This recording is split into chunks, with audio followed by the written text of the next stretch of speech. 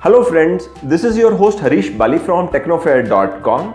A quick rundown of 5 hidden features of Mac OS Sierra that you may not know. Hey Siri, what's the height of Eiffel Tower? Eiffel Tower is 1,063 feet tall. I'll show you how I configured this and more.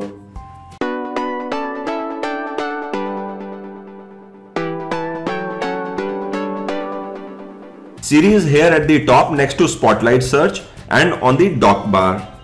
Hold Command key with spacebar for 2 or 3 seconds. This evokes Siri.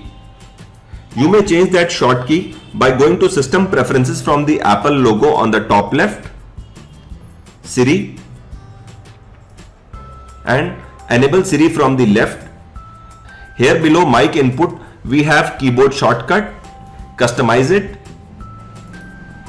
I can keep this anything like command with 0 is my new shortcut now. To enable voice detection, we need to go back to Systems Preferences pane, Sound, and use ambient noise reduction. Check this box.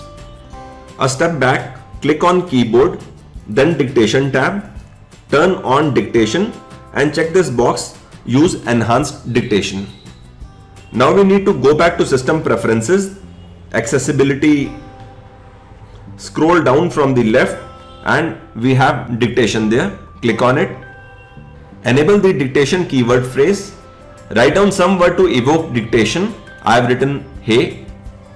You may keep the below 2 check boxes as checked. Play sound when command is recognized and mute audio output while dictating, which is fine. Now we need to go to dictation commands and enable advanced command from the bottom. Then click on the plus icon and type something in the box. I say champ.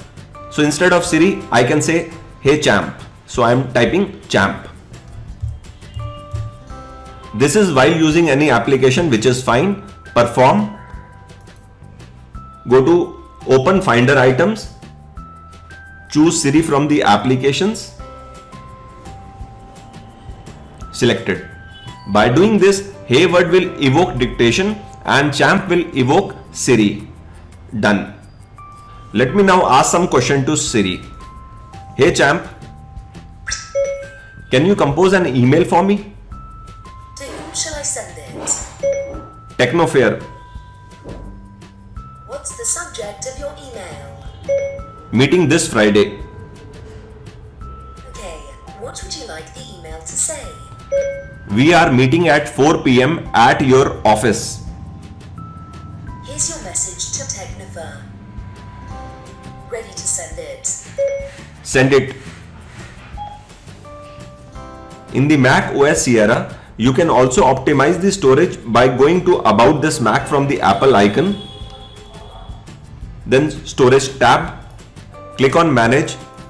This is an easy way to get rid of applications and documents that you don't need. For example, if I need to get rid of some applications, simply click on it. Select the app you want to remove. Do a right click and delete. That's it. In the same manner, documents can also be deleted. If you wish to delete multiple documents, select couple of documents in one go and do a right click, delete them. Picture in picture is now working on Safari. I have used it on Chrome before. When the video is playing, do a right click twice on the screen and enter picture in picture. This works on YouTube and Vimeo.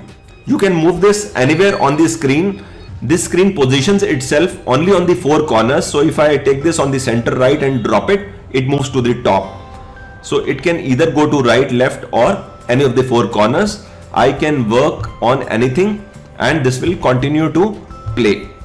Now if I need to place it at a specific location, hold on to the command key and take it to that location. Center right seems fine. I can even reduce the size of the video player like this or increase it. In your Apple Mail inbox, you will see an icon of circle with upside down triangle of lines. Click on it and filtered by will appear. It will filter the email by what the blue text says. CC to me, there's one mail. When we are writing some text on a note or an email, we need to put a period after the sentence. My name is Harish Bali. I need to put a dot after the sentence completion. Same thing can be done automatically by the new version of Mac, which is OS Sierra. For that, go back to Apple menu, then System Preferences, Keyboard, go to Text and check this box, add period with double space. Let's do this now. My name is Harish Bali, space twice, and yes, it is working, space twice. I can do the same thing on an email as well. Compose it. Hey, are you coming? Space twice and it picks up. Bonus tip. For some reason you want any of the icons to change its position, hold on to the command key and move the icon. I can again hold on to the command key and move the battery percentage to the last. That's how cool and easy it is. How was that? Do share your comments in the comment section below. I would look forward to hear from you. If you have got a separate Windows 10 device and you have not used Cortana till now, I will suggest you to try using it. It's fun. I've got a tutorial on how to enable Cortana in Windows 10. Do check that out. Link is there in the description of this video.